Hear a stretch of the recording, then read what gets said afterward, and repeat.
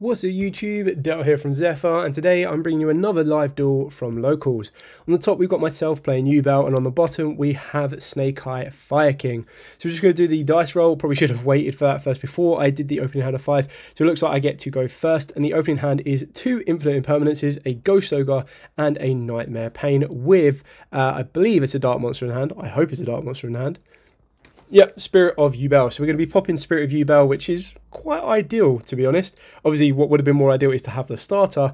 And now I'm pretty much questioning, do I go for said starter in the form of Samsara D Lotus, or do I go for the Grave Squirmer? And the reason you'd go for the Grave Squirmer is if they do have something like a Droll or anything else, you're still able to play, because you'll be able to get YUBEL off the Spirit of YUBEL, you'll be able to special summon down the Grave Squirmer, you'll maintain your normal summon, and everything else. So you already see, at this point, you'll probably feel a little bit safe from something like an Ash Blossom and a Ghost Ogre, because you would expect Ghost Ogre to be hit or dropped on the Nightmare Pain. So this is going to give us access to YUBEL, which means we can go for the Grave Squirmer. I like using Grave Squirmer's effect because it lets me pop the YUBEL and then float into a Terra Incarnate. So as long as you're going to use it as link fodder, basically what you're doing is you're deck thinning for later plays. Obviously, when we do get Phantom of YUBEL, please be in Battle as a Legend, you'd actually be even better doing that, because then you can spin back 2 zeros. And that would then get you direct access to your Phantom of YUBEL, which means you're protected from Nibiru. So anything I need to be quite fearful of right now is probably a Nibiru or just a massively delayed Ash or Imperm. So you can kind of feel that at this point I've let go of the possibility of an Ash or an Imperm. And we're going to go for Spirit of YUBEL, bringing that back with the Grey Squirmer, use Shavara to pop that, bring back the original YUBEL, and then we're going to go through the Princess combo line. So Princess into... So link into the Princess using Yama and Shavara. Again, I made a massive miss up on this one. Is I didn't put Rage into rotation. What a dummy. What I should have done is gone into Rage, and I didn't. So I was too concerned about leaving YUBEL on the board this time, which is just what a div. Anyway, we're going to link those into the Amber Well, and I basically just sped up too much. I was like, yeah, okay, I've got this. And I was like, where's Rage? Why isn't Rage in the graveyard? I was like, oh, you fool, you didn't even get Rage into rotation. Haven't used the normal summon, so technically if I wanted to, I could normal summon down the Ghost Ogre, but that's not really going to get anywhere. So we're going to normal summon the Ghost Ogre, but it's not going to get me into like a Rage or anything. So we go into SP Little Knight. Finally, obviously, luckily I was at a 14 card extra deck, so I was just able to find my SP Little Knight and then put it back in, which is correct. I shouldn't have, I only did this because I didn't have Samsara D Lotus rotating around or anything else. So it should have been better. But 2 Imperms and pretty much wasted back row, to be honest. I should have gone into an Appaloosa, to be completely fair. Starting off with a normal summon Poplar. That can never be good if they've normal summon Poplar, because then it means they don't have an Ash and they don't have anything else. So we're going to use SP Little Knight. We're going to get rid of it. Trying to save the Imperm, that if they do already hard open the opening of Spirit Gates or anything else, we can still kind of play around it. It looks like there is a Birch in the hand, so they're just questioning on Birch being a quick effect. I was like, it's not a quick effect to summon, it's a quick effect to send during your opponent's turn. So we're going to banish both of those on Poplar, and obviously the reason I got rid of the Poplar was it's like, yeah, okay, you can get the search, but then you don't have a fire monster on the board for your Fire King strategies. It means you're going to need to start burning through more of your hand resource. I probably could have just impermed it, which would have been a little bit smarter. But then obviously now knowing with hindsight, Birch would have came down anyway. So obviously going for the original sins. Original sins still needs to send a face up. And luckily they've opened up Sanctuary. So they're going to activate the Sanctuary but not place the island. Does that mean they've hard opened the island? If they have, that's pretty tragic. Not to mention, once you go into Ash, Ash is going to obviously get hit with the Imperm. Like, there's no way I'm letting that resolve. So that's going to get hit with the first Imperm. And then we've got Oak that's going to be coming down. Not Oak, sorry. Birch is going to be coming down. And now it's like, okay, cool. Birch has the effect to send during my turn. So it's like, do I need to stop it? Probably not really. So it looks like they've hard opened up a Flameberg, a Garura, and a Fire King Circle, I believe it is. So we're going to link both of those into Heater. Obviously, I do have a fire in the graveyard in the form of Shavara and Princess. And it's like, what do you want? And he goes, I'm going to take your Princess. And I'm like, probably shouldn't let you do that, because then Princess just revives. And it's like, okay, well, let's...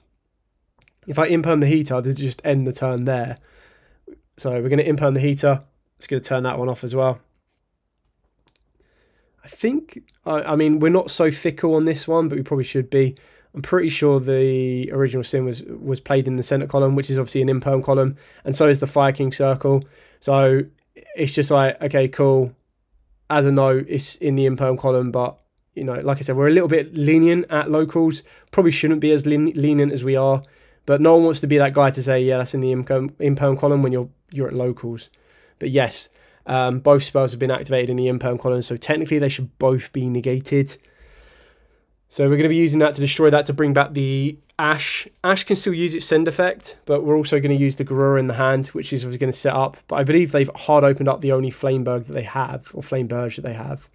We've now obviously got Princess that can start to trigger, but I was trying to make sure I didn't Firelock myself because it's not something I want to be doing. But we'll get rid of Amberwell, we'll get rid of the Garunix. Garunix will still resolve. I probably should have got rid of the Ash, which would have been the better option, I suppose, because we're now just going to send a Yvata. Yvata's going to revive the Garura, the Garunix. And I kind of want my opponent to destroy my monster though, because it's like I don't want to be Princess Firelocked. And if they destroy it, I can then float back my Yama. And I've also got Yama that can still float back as well. So as long as you don't put it into an extra monster zone, we're in a good stead.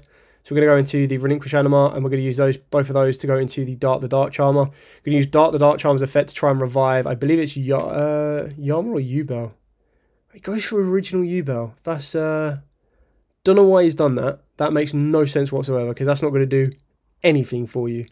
Apart from the fact that if I attack it, I'll take damage, but other than that, it seems to be, just as a note, that this person doesn't have an SP Little Knight, so if you're like wondering why they haven't used that, that would be why, which is completely understandable. Like at a local environment, unless you're a competitive player, you're not really going to have, or you've had really good pull luck, you're not going to have an SP Little Knight, sadly, until we get a reprint. So hopefully we get a reprint soon. We're going to pass a turn there. They definitely shouldn't have taken that. Should have taken the Yama and then made like a Link 4. And they didn't get their Princess in rotation, so they probably should have brought back, it should have gone Princess. So confused why they haven't done that. Anyway, I'll use my Princess, we'll bring back the Shavara, and the reason we're going to do that is I need to get out the Firelock. Very silly, but that's part of it, and that's why I now play Nightmare Unicorn, because Fiend and Fire, so it gets me out of that lock quite nicely. It means I've got the ability of activating Nightmare Pain if I need to, and we both remember that SP Little Knight and the Poplar both come back, so just an oversight. Like I said, it's locals, it's just trying to remember these triggers and remember these resolutions. So a big note to know, but yeah, don't go crazy. We do fix it eventually. Bear with us. Patience, okay? So carrying on, obviously we've got the trap card set, and again, this is where I've kind of messed myself up by not having Rage and Rotation, which is a big issue. We're going to activate this, we're going to bring back the Yama. This is going to give me the ability to kind of link climb higher and start using my opponent's monsters as link fodder. So that's kind of what we ideally want to be doing. So we're going to use Phoenix just to get rid of the extra monster zone, going to Anguish. Anguish is going to link with my own YUBEL because I want that in my graveyard ready to go. I'm going to have to go into a Rage, unfortunately. Trying to remember what the card in the middle is. Is it a Grave Squirmer? It might be a Grave Squirmer. But we've now got a Rage, which means we're going to be able to play. Yeah, it was a Grave Squirmer. So we got that on the board, so I've got a Dart to destroy. Technically, I could have destroyed my Rage, and then Rage would have got me some resource, but I didn't have Samsara into rotation yet. So Samsara into Spirit. Spirit's going to get me access to the Eternal, which is quite important. Obviously, I don't have the discard to Super Poly as of yet, but I still have that ability to loop back a YUBEL, especially with Nightmare Pain in play. This is going to give me enough damage to keep moving. So we're going to bring back a YUBEL. Unfortunately, there isn't a huge amount of damage on the board, and I definitely miscalculated the defense on Poplar and the attack of Rage, because Rage is only 18 and Dark is an 1850. Big sad on that one. So it's kind of like, yeah, okay, cool. I can attack into Rage, and I can attack the Charmer twice with the YUBEL monsters to get the damage, but I don't have enough to finish the game, like complete the OTK, which I probably should have done, to be honest. Is I could overlay both YUBEL and Spirit to get into the rank 10. Rank 10 can declare an attack, pop the Dark, and then, so I pop the Dark by attack, pop the Poplar via its own effect, and then go in from there. But yeah, you've got to be a little bit careful here. So we're going to attack the Poplar. The Poplar's going to go into the spell and trap zone. Probably should have bounced the card, but this is obviously going to go in main phase 2. We're going to go into the rank 10. So rank 10 is just going to give you that defensive outlay. I did attack the Dark Charmer twice, so don't worry, that did happen. So there is 1850 damage twice, which is 37. So 3700 damage. I've got the rank 10, just gives me the Omni Negate. So at the moment, I've got the Rage that can link off with the Charmer, which will give me access to another Link monster. And again, I think I've made the fatal error of running out of Dark targets in my extra deck, which is a real annoyance. So that's something that I've learned.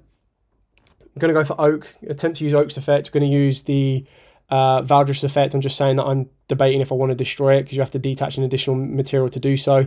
So we will negate and destroy the Birch. Obviously got the Garunix in the graveyard to float back, which is absolutely fine because it gives me access. It's technically a special summon monster, but like I said, I've made the fatal error of not having more Dark monsters in the extra deck. So that's something that I need to work on when I'm putting this together. I never really expect to get everything going through it, but we'll use SP Little Knight. We're going to banish the Dark Charmer, and itself when the Garunix effect is activated on the destruction of Birch. This will then destroy a card in the graveyard. Destroy a card from the deck, which ideally you're probably going to go for the Kirin for destroying a revival. So on the effect of the Kirin in the graveyard to destroy, obviously it's non-target destroy, but it revives and then destroys. We're going to chain the Rage. Do I have a target left? I must do. Yeah, I had to go into Muckcracker. How depressing is that? I had to go into Muckcracker just so I could use one of my opponent's monsters. So big issue on that one. So we've got rid of the Garunix. It brings back the Avatar, which goes into defense, and then destroys a card on the field, which he goes to the Nightmare Pain, rightly slow, because that's like your ideal win con. That's where you're going to get all the damage from. So smart choice on that one. Unfortunately, the board is not strong enough to kind of do anything. It's got an Avatar, which has a bit of a negate on it, depending on what else they have access to. Other than that, it's just got the Garunix in the graveyard that will float, but we've got the Veratus, and we're going to activate the trap card to bring back. Now, obviously, there's no chain on this one, which is obviously what I probably should have done is try to chain it to an effect, and that would have got me another Nightmare Pain. But what I was trying to do is get 2 YUBEL monsters on the board just to make rank 10s or just to make some more link plays, which is quite easily done. I'm highly tempted to put the Abomination back into this deck, just because I quite like it as an option. When I destroy a card with Veratus, I can then destroy another card. So it's like a 2-for-1 kind of deal. So without Nightmare Pain, no damage is going to get dealt through my YUBEL attacks. So I do need to get that into rotation. I probably held the trap card back a little bit too long, and I probably should have activated it as Chain Link 2 so that I didn't negate my own Spirit's effect, which would have got me into Nightmare Pain, which, again, pretty much sets up your OTK play. I still have the discard and the revive off of the Muckcracker as well, so I can get me another Fiend monster back into rotation, but then it means you still need to get to the extra deck in order to, or like you still need to get a Fiend monster that's going to be useful for you. So we'll bring back a, what are we going to bring back? I mean, for aggression, you could technically bring back your, I keep forgetting the SP Little Knight, apologies guys. But we could be bringing back the, could bring back the Anguish to get you into an Abomination. That would have been pretty spicy. But you can also bring back, ironically, bring back Princess, and then Princess could bring back another one, but there's nowhere else you can kind of go. This is just about getting some aggression on the board to try and pick this board apart, and then moving for the OTK. Obviously, I don't want to destroy the Fire Monster because the Garunix will just float back around.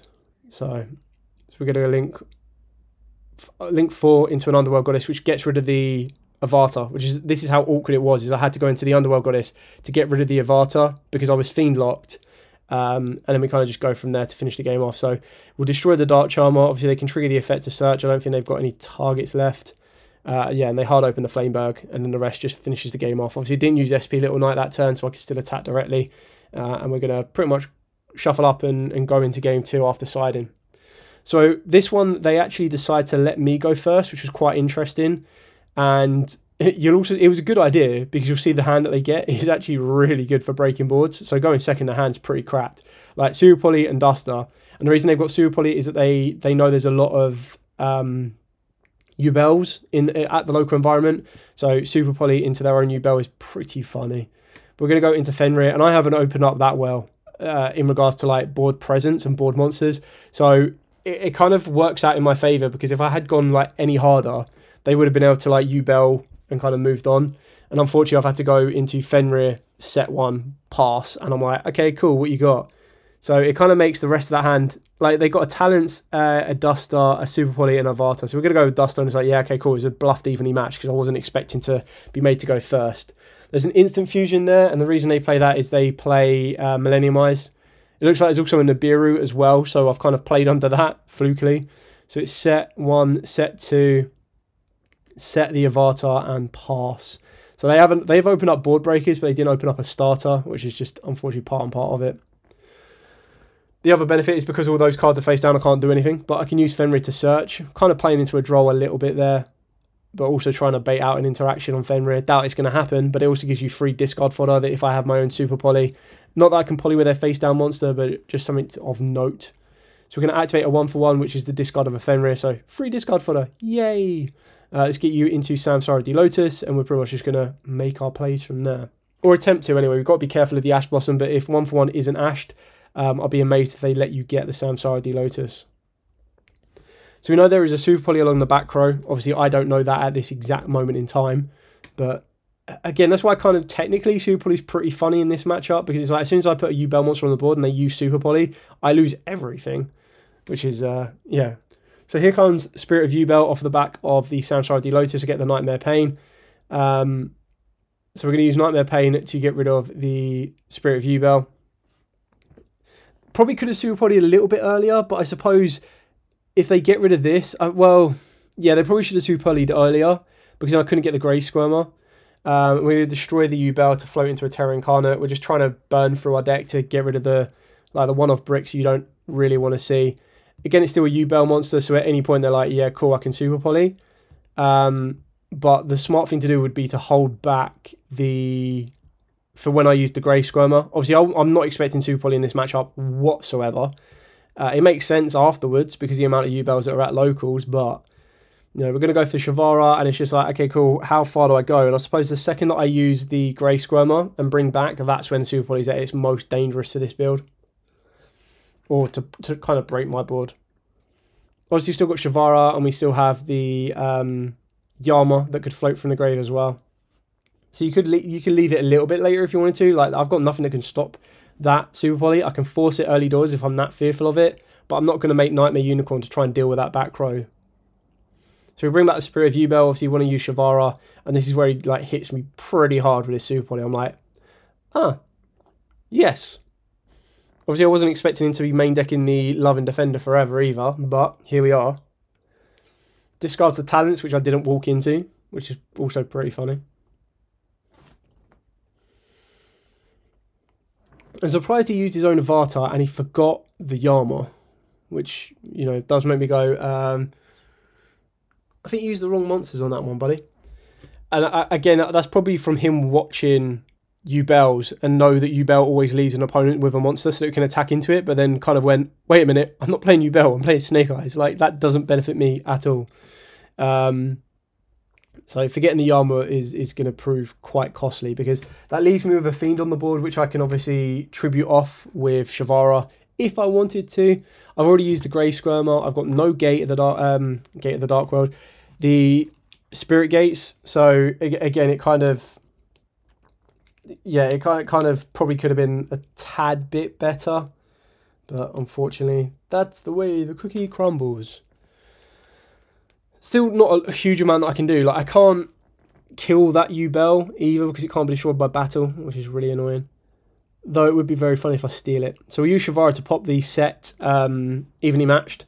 This will then allow me to link into the Princess, and we'll just go Princess. Abomination, sorry. Yeah, Abomination to Rage. That's also quite funny. Or an SP Little Knight and deal with that back row. That would probably be the better option.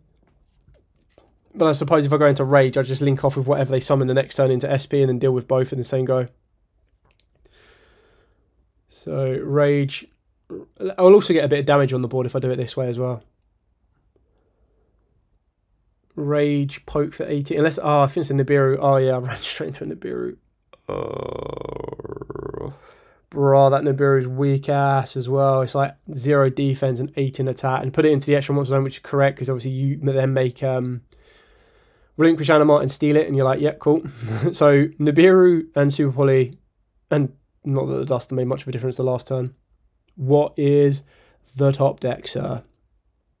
Oh no, it's another Flamebug. He's hard open the Flamebug. Oh, but he's got the instant fusion, which is kind of good because you get you into the Millennium Eyes, and then the Millennium Eyes can steal the token, and the token's got 18. And if you're wondering why I didn't set a trap card off the Shivara, is I took it out because I thought I was going second, so I was like, okay, we're just going to go for a... I probably shouldn't have done, but probably going to go for an OTK, and I was like, yeah, you definitely want to be putting that there so you can take the token. He was jokingly like, can I put it in the main one zone? I was like, no, you can't. So we've got Anima going in for 18. We're going to use Spirit of YUBEL to summon itself down, triggering its effect. This will get me the trap card, Eternal Favourite. I'm going to set that one rather than add it to the hand. And then they're forced to attack, so they're going to take 4,800, which is quite damaging. So you can see that, like, this is why I quite like having 3 Spirit of YUBELs, because a lot of people forget this battle trap effect. More times than not, it is probably not going to come off. They'll probably have a negate at some point or some way to stop it. But if they leave Nightmare Pain on the board and they're like, oh, I've got an empty board, I don't need to worry about Nightmare Pain, and then they attack and you go, ha, Spirit of YUBEL, then it's like, got him. So we're going to link 2 into Dark the Dark Charmer. Going to try and revive. What do you want?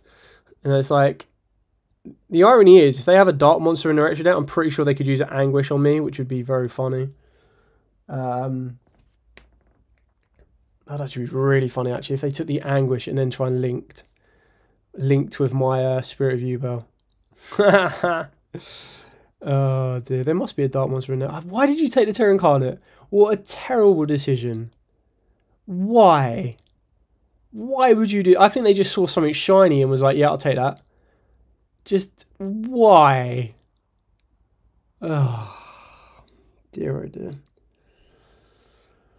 Sometimes I'm not going to question the madness that happens at locals. So obviously end phase, Terra Incarnate blows up, gives me YUBEL. Draw phase, we're going to activate Eternal Favourite. Not using the effect as of yet, I don't believe. Could be wrong. But like, all I do is bring back Spirit and it's a level 10 monster on the board. It's nothing crazy. Obviously I need to be careful with the Terra Incarnate because if I attack it, I will take some damage. So... what do we got? I'm trying to feel what else there is. So Nightmare Pain could destroy YUBEL, but I can't float into Terra Incarnate because he's taking it. So on that odd bit of chance, with him taking that, taking the Terra Incarnate, it stops my YUBEL floating, which is quite annoying.